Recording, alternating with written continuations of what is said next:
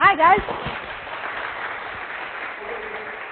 As mentioned, Nora's teaching ecology this semester. She is a full-time lecturer in the biology department. So you will see her around, and you may even take a class from her, or you may have already taken a class from her. So thank you. Thanks, Colin, for the introduction. Welcome, everybody, to the inaugural time of Lunch and Learn. I was brought in kind of last minute to pinch hit on this, so I think this should be about the right time, but I don't have a watch. So if I'm going over time, just kind of wave at me and be like, wrap it up, get a hook and pull me off. So as my title suggests, and as Colin already mentioned, by school year, I am a lecturer here at Tufts, and during the summers, I'm spending a lot of time out in the field, all different parts of the US, and I'm studying butterflies. And my work has been largely funded by the Department of Defense, and I sort of gave a tongue-in-cheek title here when I was thinking about this last minute. So it's really about doing conservation with unlikely partners, and in current funding climates, very often we have to explore unlikely sources of funding to figure out how we can best keep our science going. And the Department of Defense actually throws a lot of money at conservation issues. I'm going to tell you a little bit about why they do that. So when I tell people that I work for the Department of Defense studying butterflies, they imagine that my work is really dramatic.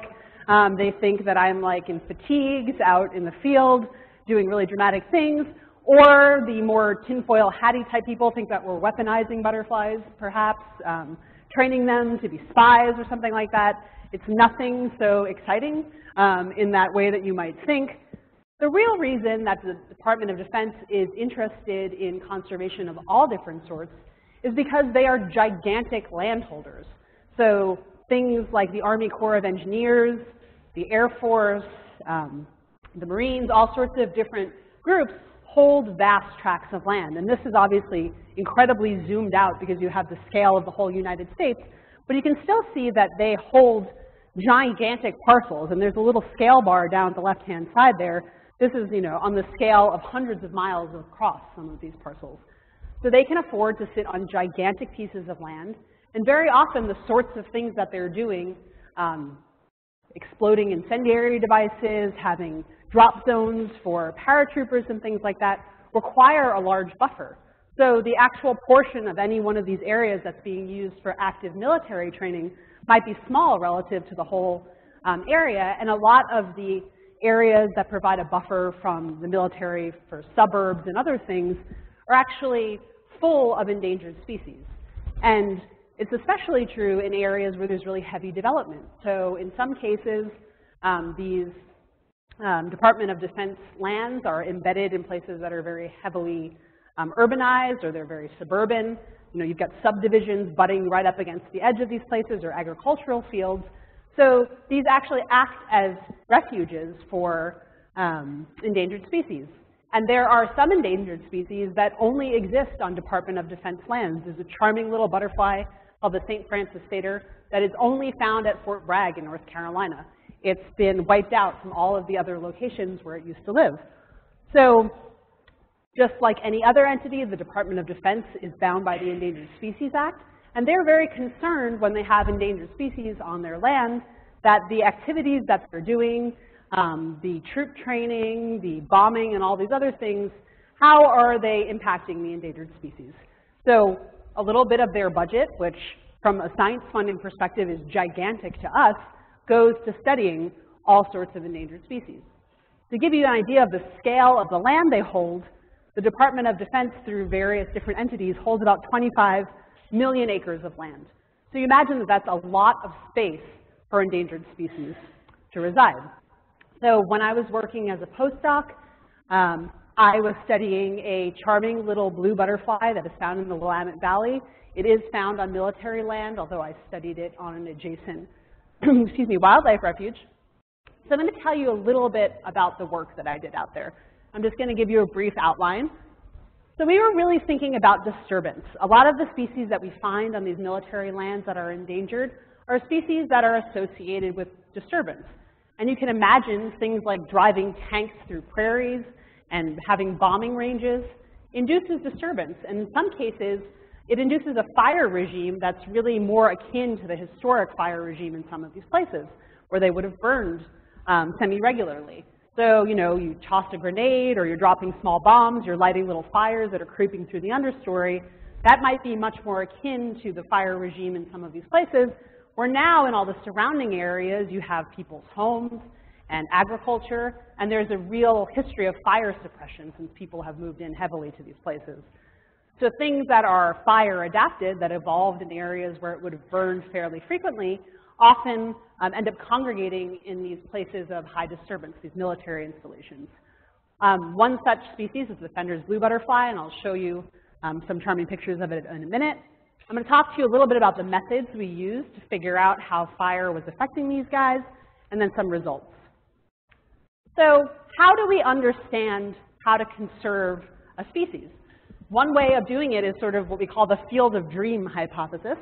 So here you have some sort of physical environment, and if you can just get the physical environment right, the plants will come in, and that will create habitat for the animals that you're interested in.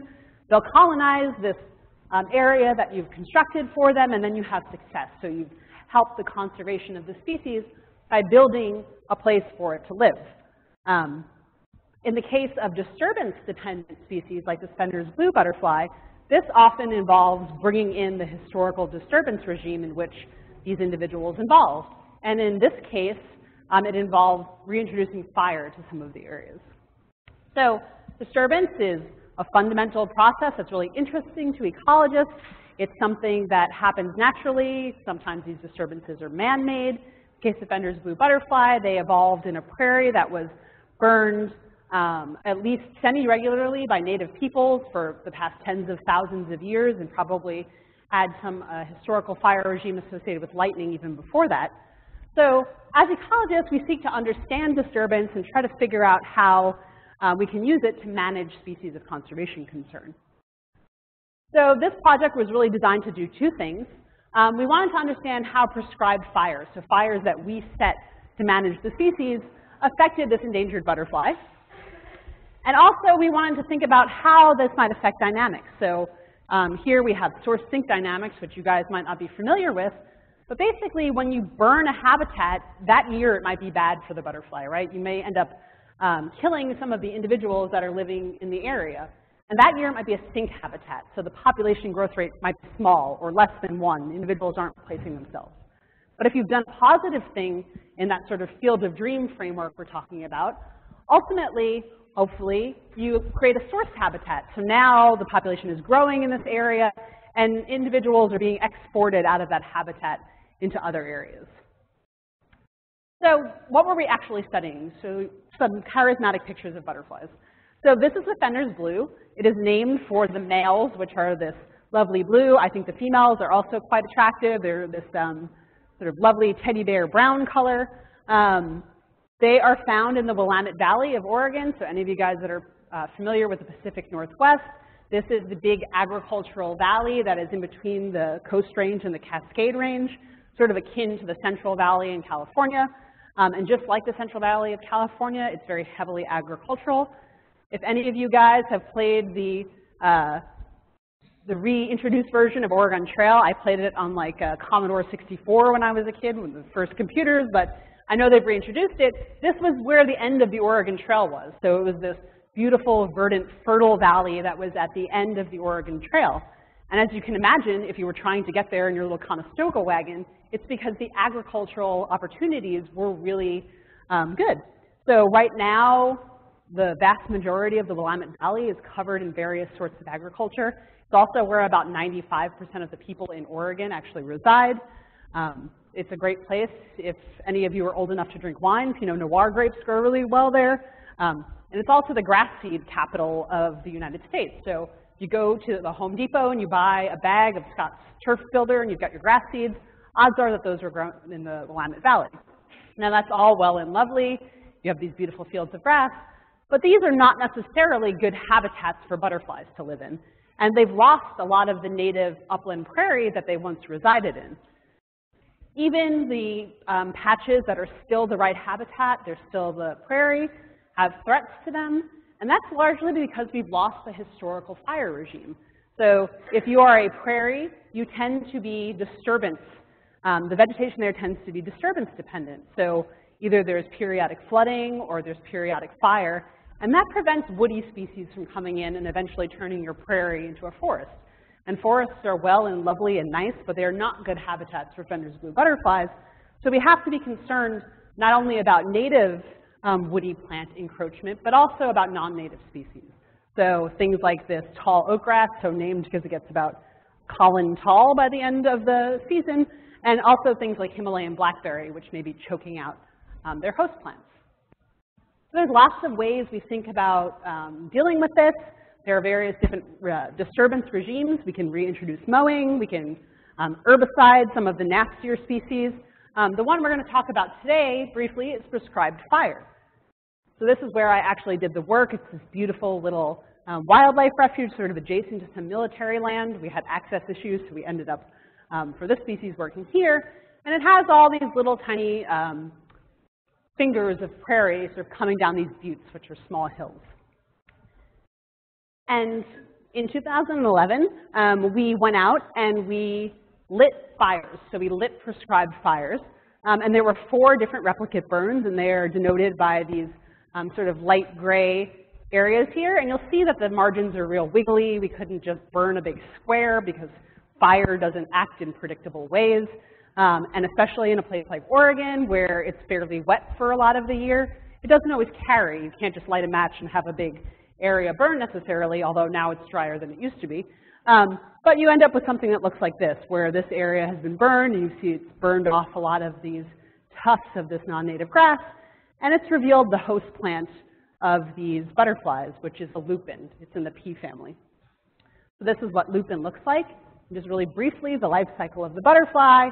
Males and females are flying around briefly in the late spring, about 4 to 6 weeks. They lay eggs on lupins in June. These guys spend some time munching until the end of the summer when the lupins senesce, so they die back as it gets dry in about August. They overwinter as little tiny larvae, and in the spring when the lupins resprout, they start feeding again, and the whole cycle repeats.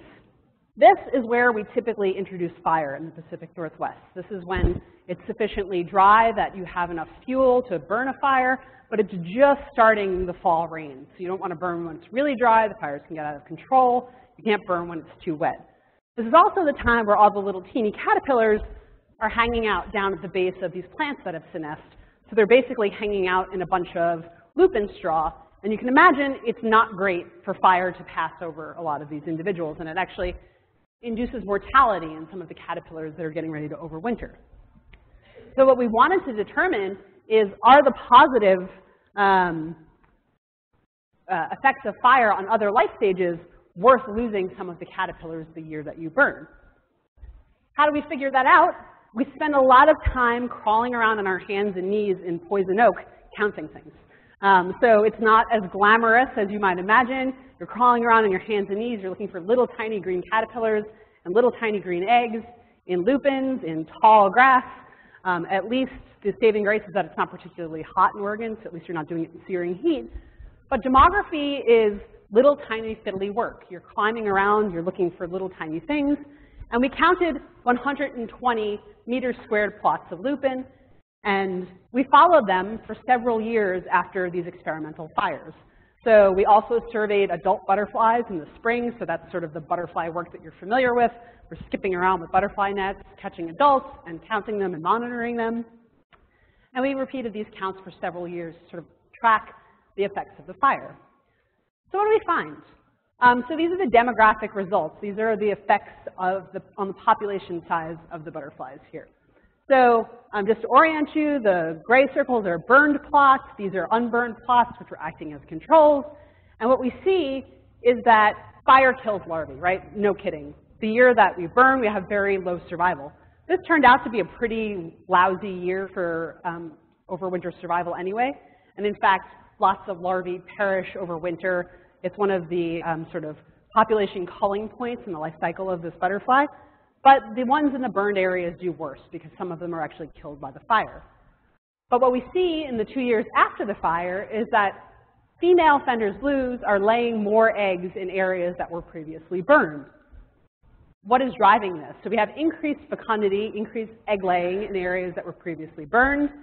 At least partially this is likely because plants are bigger and healthier and happier in areas that were previously burned. So here you have a nice happy lupin with lots of leaves. It's not being choked out by all sorts of woody or invasive grasses. And you'll see eggs per butterfly go up. This is a changed color scheme. Excuse me. But eggs per butterfly go up in burned plots. And there's pretty much a lockstep increase in the number of leaves in these plots. So plants are bigger. So per leaf, you're not really getting more eggs per leaf, but you are seeing more eggs per plot because the plants are just bigger and happier. Another thing we see, which we were actually surprised about, is that not only are individuals laying more eggs in these burned plots, but the caterpillars that are in these plots are surviving better. So that was a little bit of a head scratcher. We didn't know if there was something about the chemistry of the plants that may have been different. These guys are nitrogen fixers, so they don't tend to be nutrient limited. But we did a whole bunch of chemistry on the plants. We didn't find any signature of that. And then we started to look at some of the other associations of these caterpillars in nature. So we saw this pattern where we had elevated survival in the burned plots after the fire. Remember, year 1 is not particularly good for these guys. But by year 2, we had this elevated survival. So what was going on here? The first thing you need to realize is that it's very hard to be a caterpillar in nature. You're basically a little tiny, poorly defended snack pack of protein. Lots of organisms want to eat you. Ants and spiders and wasps and birds are all big portions of their diet consist of caterpillars. Fender's blue is not particularly well defended, but chemically or structurally. So in a given year, less than 10% of these guys survive anyway, even in the best of conditions. And once they get through winter, everybody wants to eat them. So they have a couple of different ways of dealing with this, just caterpillars in general. You can hide either by making yourself a little tent and staying in it. You can try to be camouflaged and hide. You can be toxic, as is the case of the Monarch caterpillar, which ingests milkweed and that doesn't taste very good. Or in the case of Fender's blue butterfly, they hire bodyguards. So lots of blue butterflies have associations with ants, where they basically have a little structure on their back. These guys spend all day eating, as caterpillars do. What they're eating is nitrogen poor, but very carbohydrate rich typically. They have all this extra sugar. So this step, you're turning plant material into caterpillar material. So you have to eat lots and lots of food. Basically, caterpillars, all they do is eat and poop.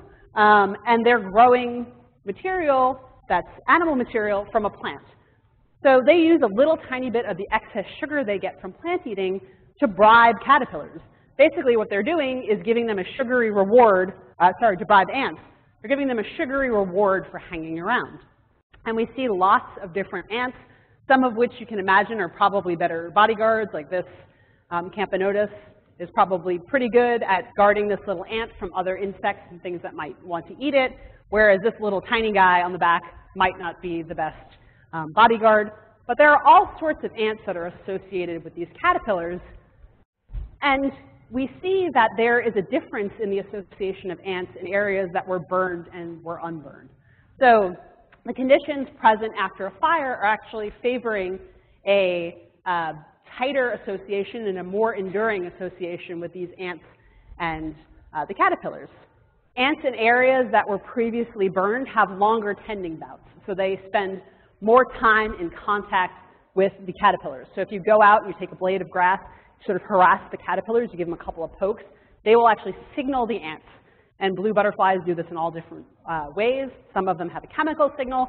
Some of them mimic the sound of ants screaming. So ants have audio signals that they can give one another. These guys do some combination thereof, but they have recordings of them kind of making squeaky ant noises. And it will actually recruit ants. So you poke them, and then you start a timer, say how long does it take the ant to show up. And once they're there, how long do they hang around? So the beneficial effects of fire is being mediated potentially through this trophic interaction with a completely different species. So it's not that the most intuitive thing we thought was, hey, the plants are better, so now these guys are surviving better because their food is tastier, because after you burn an area, the forage is better. But in fact, it seems that these guys are being protected from some of their predators by the ants in burned areas. And we also see that ant tending is associated with increased survival. So overwinter survival after fire is higher in these burned areas, and we're also seeing that we have increased lengths of tending bouts. So how does that translate? We see that we have increased fecundity in areas that were previously burned, and we also have increased survival in areas that were previously burned. So fire seems to be good for these guys, and that's intuitive because these guys evolved in a fire-dependent ecosystem. But what we see when we actually combine all those things together and we do population growth models combining all the different demographic rates is that annual growth rate, denoted by lambda here, basically if lambda is larger than 1, the population is growing. Less than 1, the population is shrinking. The year right after the fire, nobody was doing particularly well, especially the ones that were burned because we lost a lot of the caterpillars.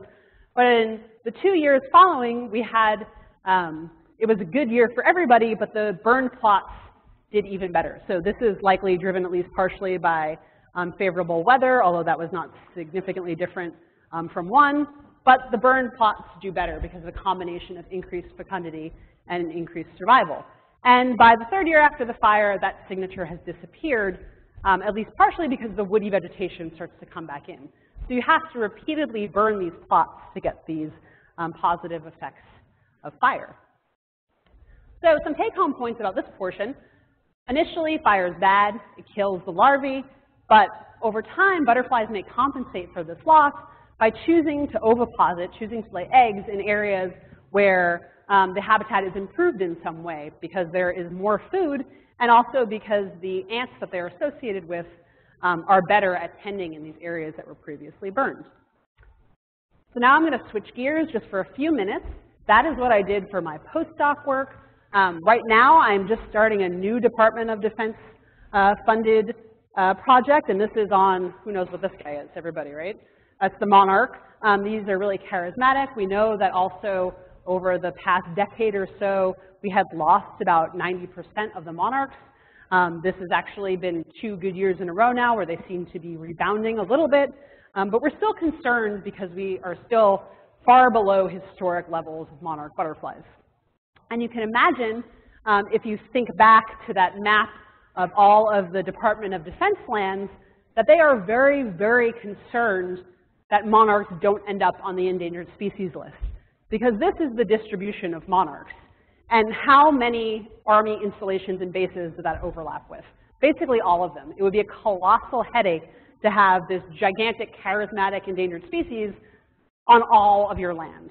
So they have proactively tried to get out ahead of the problem, and they're funding research to sort of figure out what's going on with this species. These guys are migrating through the central US, so everyone's probably remotely familiar with this migratory pattern, but they winter in Mexico. We're talking about the eastern population here, the ones that are east of the Rockies. The ones on the west coast do something slightly different, but they both have this north-south migration. There are some resident monarchs down in Florida, but they're moving up and down across this flyway, and the Midwestern US is really a very essential part of this flyway. And historically, there was a ton of milkweed there. There are dozens of species of native milkweeds in the Midwest. It's far more diverse there than it is along the East Coast. You certainly see some migratory monarchs coming up and down the East Coast. There's a count every year in Cape May, New Jersey, where they go out and count them. You will see, I've seen a couple of monarchs just driving around this morning. They're getting ready to start their southward migration.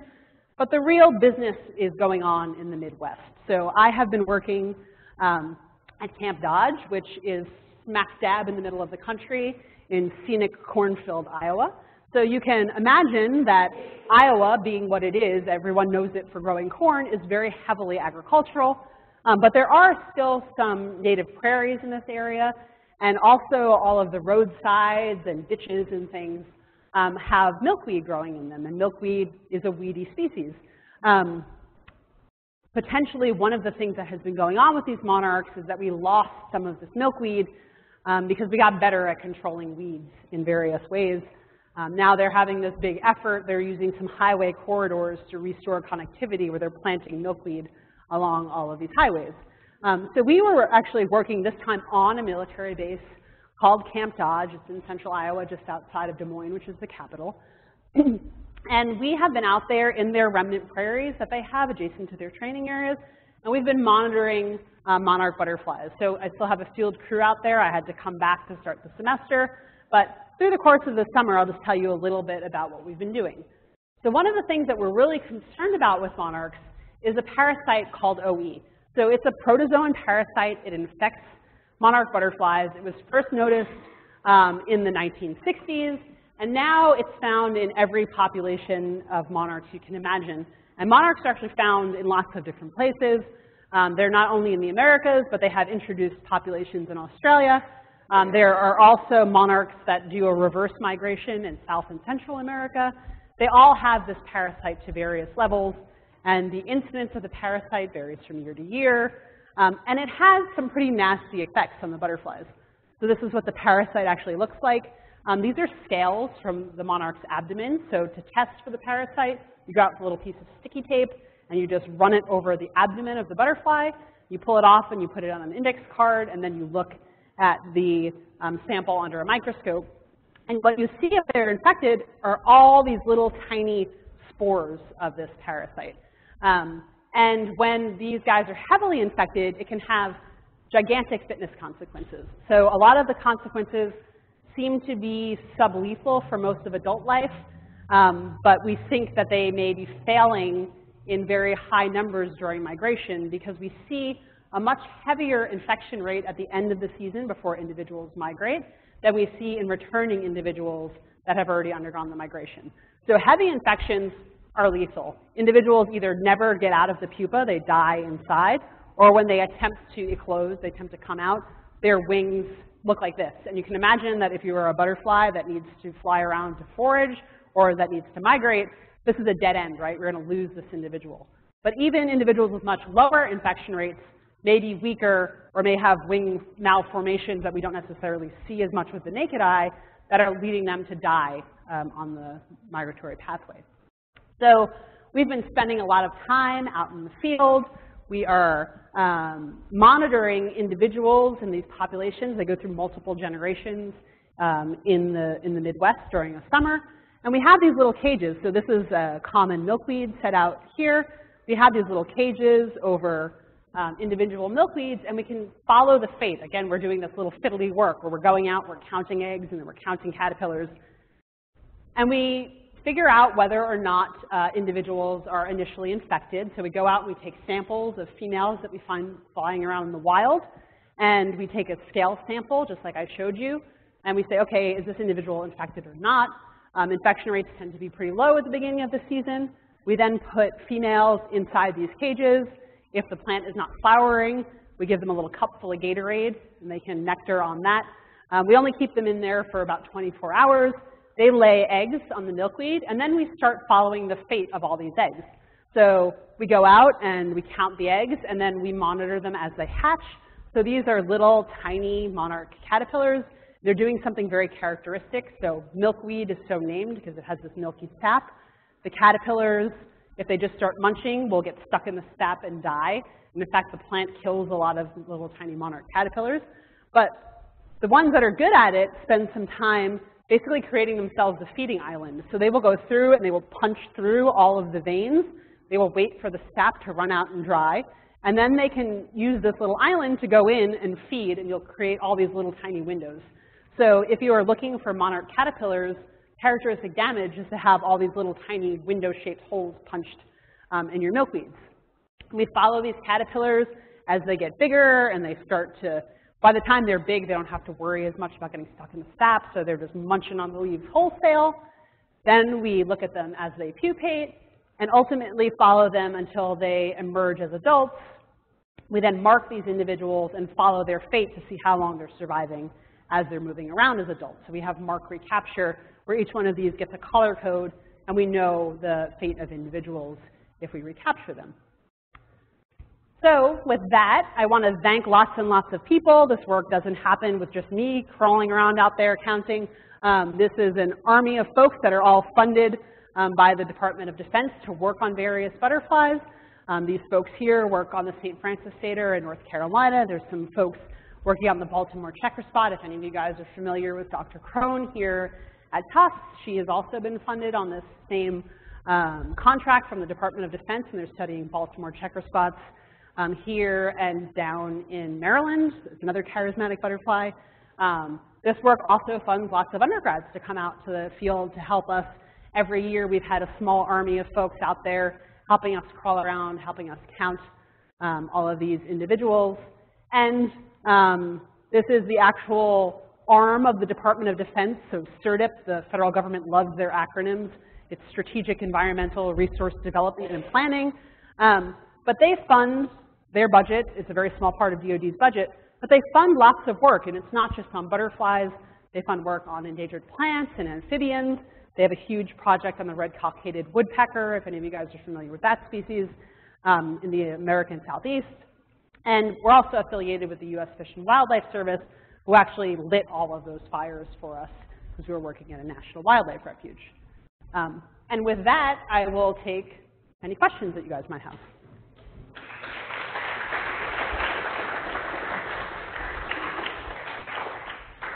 Come around with the microphone, so if you could see the microphone, that'd be great. But as we do questions, I'm going to send it around this Environmental Studies News.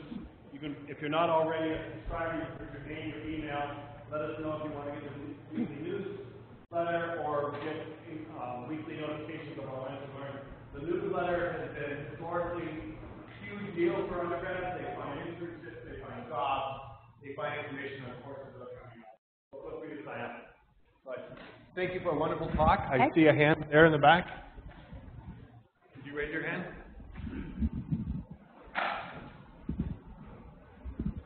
Hey, thank you so much for a great talk.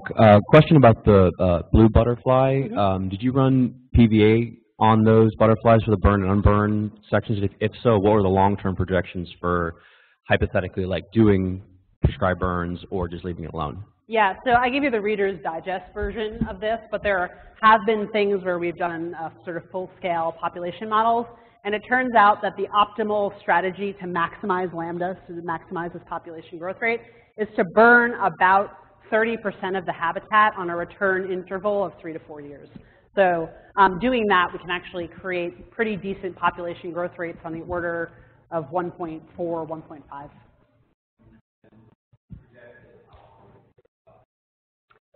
They are actually very close to being downlisted. So there has been lots of different management. So some places they're burning, some places they're mowing, some places they are doing very heavy wiping to eliminate some of these taller non-native grasses. So we're lucky in that area that all of the native grasses are sort of short bunch grasses. So you can come out with a tractor with a giant boom with herbicide on it and just sort of wipe over the top and remove a lot of the invasive grasses.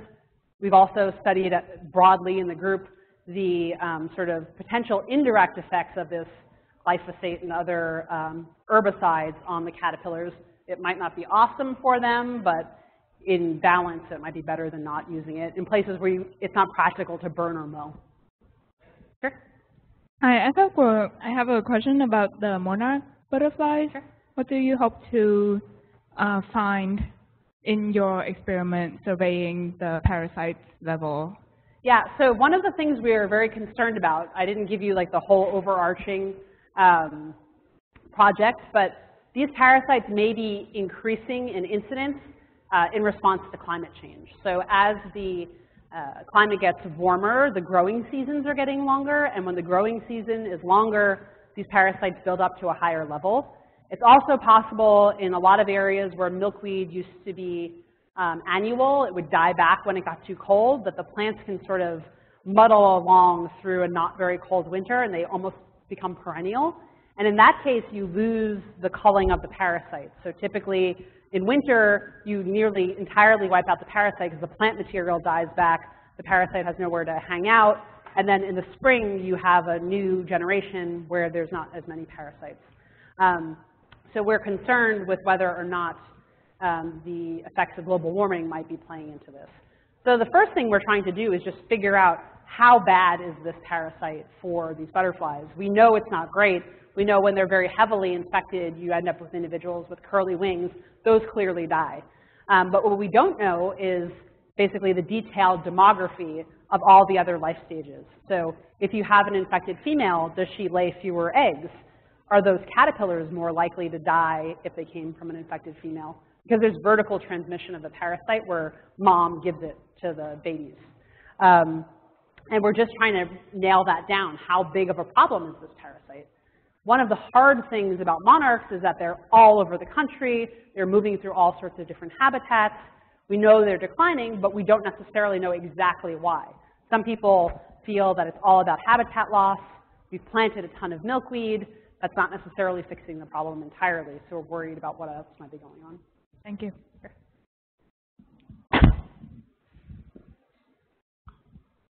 Hi, my question goes to the lupin, actually. I know there's a lot of lupin up in Maine. Mm-hmm. Do you, is it different? Do you see a lot of population for the Fender blues there? So Fender's blue is only distributed in the Willamette Valley of Oregon. They are specialists on Kincaid's lupin, which is found in that area. They will use spurred lupin a little bit. You do have a ton of lupin in Maine, and you have a completely different blue butterfly that's up there. So there is this very close association where you have lupins, and then you see blue butterflies feeding on them. Lucy blue or Fender blue? It's not Fender's blue butterfly. So Fender's blue butterfly is only found in Oregon on a little tiny piece of Washington. Yeah, but as you go through sort of through Washington and Oregon and down into California, you have all of these little isolated populations of blue butterflies that have been isolated by various things and all different species associated on all different kinds of lupins. And you have blues here on the East Coast. The ones that are using the lupins in Maine aren't threatened. Okay. I find that really interesting. Yeah.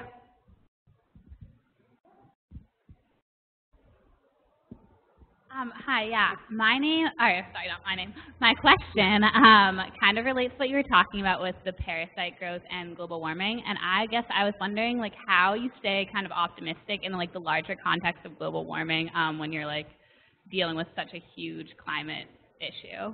Sure. So, I mean, we were sort of buoyed by the success of the Fender's blue, so that helps us remain optimistic in that particular case. Now, what is the long-term prognosis for this species? I don't know. They're not particularly mobile. You know, will their habitat shift enough that it's no longer suitable for them?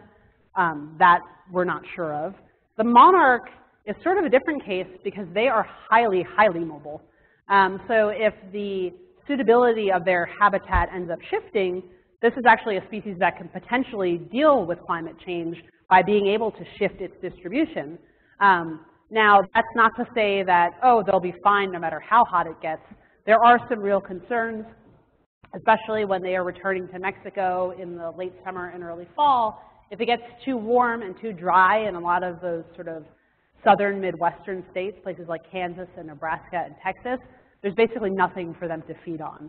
So in that case, we're significantly worried about drought in response to climate change, a little bit more than temperature because they can move around. But if you just end up with this giant floral desert where all the plants are senescing before the butterflies are trying to migrate, that's a real problem. So people are trying to think about what sort of floral resources are drought tolerant and what they can plant, you know, in backyards along, what can the highway department do to plant these things along the I-35 corridor that runs all through the central U.S. I have a professional development question. Sure. So you went to Stony Brook, you majored in biology, did some statistics right. What was the key for you to be competitive in this arena for being able to sort of launch a career where you get to chase butterflies on Department of Defense land? Living the dream. So I think getting a research experience fairly early on certainly made me competitive for graduate school, and graduate school is really what prepared me to come on to a career at Tufts and to come on to a postdoc. That's not to say that when I was an undergrad I knew exactly what I wanted to do. So, you know, as a lot of kids are when they're small, like I wanted to be a veterinarian, and then I got really interested in biology in high school, and I went to my undergrad and I was taking all these different biology courses, and I thought, hey, I really want to be in environmental science. So I got a research experience working in a national lab that was close to my college, And I spent a lot of time looking at plants, and we were doing phytoremediation. We were planting plants in nasty contaminated soils and then harvesting the plant biomass and seeing how much of the heavy metals and things they had taken up.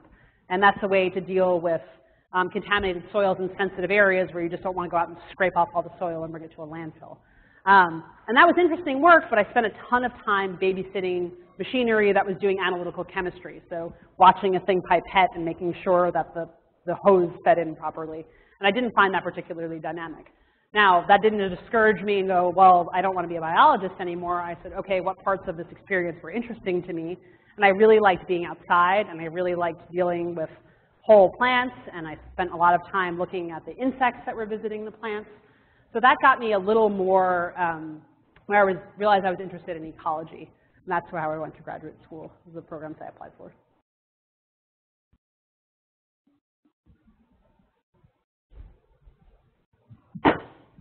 Thank you, Norah, for a fascinating talk. I'm intrigued, especially about the ant-butterfly interaction, well, larvae. The ants you show seem kind of small to deter them against predators like wasps and birds. Can you talk a little bit about how they work together? Is it that they are defending against other type of predators like parasitoids, or how do they do it? Yeah, so the ants really vary in size. There are some that are incredibly small. Then there are things like carpenter ants that are actually quite large. We didn't test the efficacy of the different ant-tending species, although they have done that on other blue butterflies. And it seems that small ants are still reasonably effective in large numbers. They might not be particularly effective against avian predators. They are certainly reasonably effective against things like parasitoid wasps that come along and may spend some time sort of hanging out in the vicinity of the caterpillar, determining whether it's the right host. They chemically probe the caterpillars sometimes. And in those cases, the ants have time to get there and to deter the other insect predators or parasitoids. Anyone that's tried to look for caterpillars knows that the ants are pretty pinchy too. So even the little ants will get all over your hands and start pinching you if you're harassing the caterpillars. And if it's uncomfortable to us, it's certainly got to be uncomfortable to us. Any other questions? Well, let's thank Norah once again for launching the series. And I'm sure if you're interested in learning more about how you might get involved in their research, she would be happy to answer individual questions if you want to come forward. Yeah, and right across the Robinson 352 to wander up to the third floor of the biology department and right across from the main. Could I have a favor? If everybody could stack their chair in the back corner, it would make our lives really, really helpful.